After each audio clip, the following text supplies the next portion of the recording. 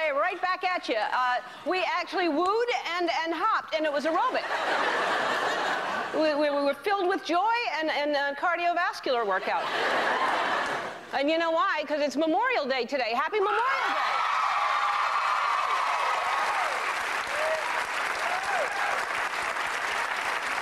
That's right. Today is known as a National Day of Remembrance. So in the spirit of the holiday, here are important things that you should always, always remember. I shall share with you right now. Remember that all the money in the world won't buy happiness, but it'll get you about 6 gallons of super unleaded. And remember that honesty is always, always the best policy. And the second best policy is all employees must wash hands. And one more. Remember that sometimes dreams really do come true. So don't eat pizza right before you go to bed. Those dreams are crazy. Those are a few things to remember for this Memorial Day, and here's something that I don't think you're ever going to forget. I bring you this.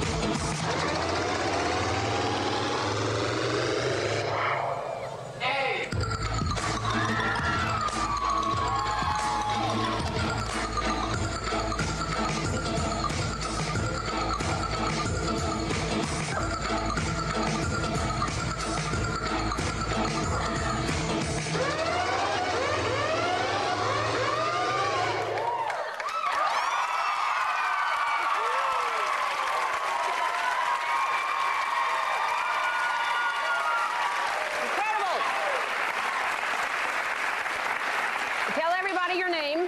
My name is Robert Muraine. And I saw you on So You Think You Can Dance, and I asked you to come here today because where did you learn to dance like that? My bedroom. Uh-huh. Just sitting around and you just decided you could do that? Kind of. I've like slowly discovered that I was flexible everywhere. And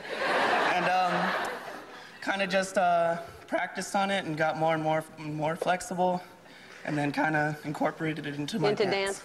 It's fantastic. I think that I've never seen anybody move like that. You can look for Robert on So You Think You Can Dance Wednesday and Thursday nights on Fox. Thank you so much, Robert. Thank you. All right. Thank you. Bye. Now I shall dance. I shall not dance.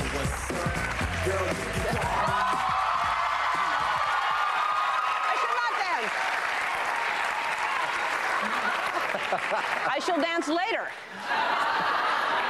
Right after this, going into commercial, we shall dance. But I wanted Robert to come because when I see something like that, and I want to share it with you because that was just, you know, amazing movement. And I couldn't stop thinking of him, and I also can't stop thinking about George Michael's performance on Idol last week, that song Praying for Time, which I thought was so amazing. And I love him so much, and he's a friend, and I called him the next day, and he was so sick. He sounded really, really bad, so he had a cold, and he felt horrible about that night, but I thought he was amazing. And I want to remind you that he's going on tour this summer, and everyone we're giving away tickets to all of his concerts on our website, so go there and find out if you want to win tickets to George Michael's concert. And today, you know what today is? It's like a shiny, shiny gem, and it really is. This guy is a triple threat. He's an actor, he's a singer, he's a dancer, he's a rapper, he's a nice, that's more than a triple. This is the first time I've been able to say this in 5 years. Will Smith is here!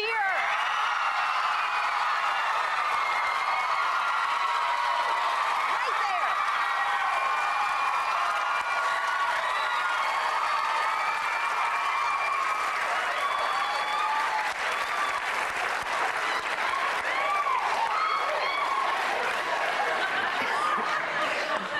And I'm sure you remember her from The Bachelor, but now stay with me, she's the Bachelorette. Deanna Pappas is here.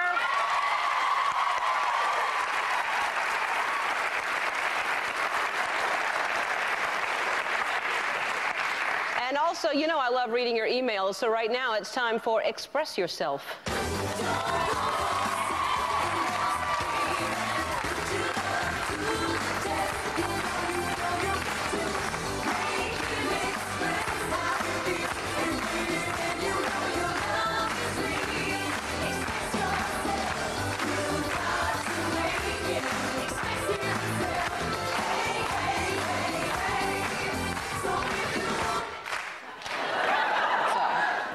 Gone too far. This is from Tommy Tate from Salem, Oregon. Ellen, you or Oprah need to help me decide which one of you to watch. Unfortunately, you're on at the same time here in Oregon at 4 o'clock every day. The cost of batteries for my remote due to my channel surfing between you and Oprah is killing me. Please convince me that you want my viewership. Tommy, look. I mean, Oprah's great. We all love her, but obviously I think you should watch my show. I mean, number one, we have a DJ, and Oprah does not. And,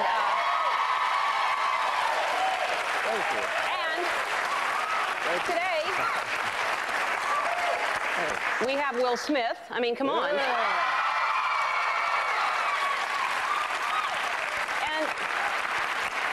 I don't know if you saw the show that when Oprah was on my show as a guest, but I think that you'll have your answer right here. Even she said it.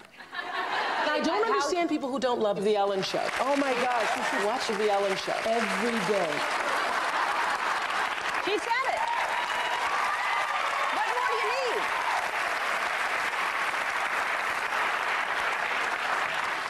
Mitzi Cowell from Redding, Connecticut says, Ellen, I was an extra in several films in the 90s. I had the most fun as an extra on one of your films, but I cannot remember the name of the movie, and it's driving me crazy. The part I was cast at was a hooker.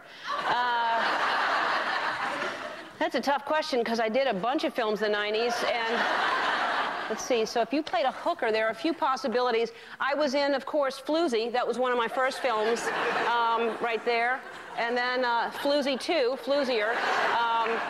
And then, of course, Pimp with a Gold Heart was another film that I was in.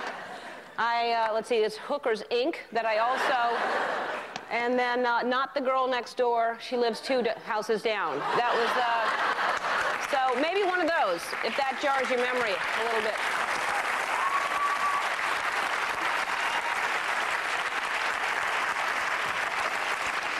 And this comes from Jeremy Drover from Ontario, Canada. You should sit in the other chair sometime. It would be really neat to see the show from a different perspective.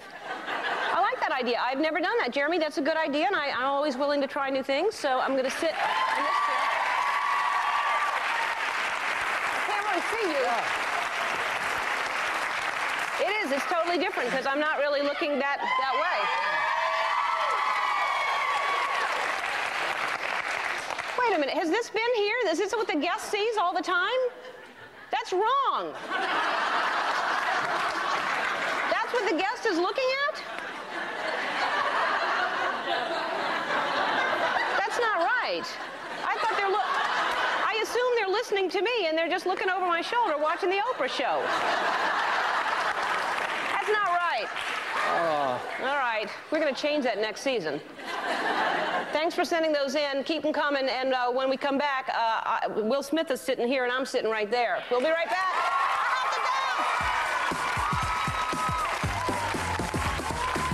Yo, baby, you know what's up. Girl, you can call me up. And you and I can talk for hours and hours at a time. It's an invitation to a conversation.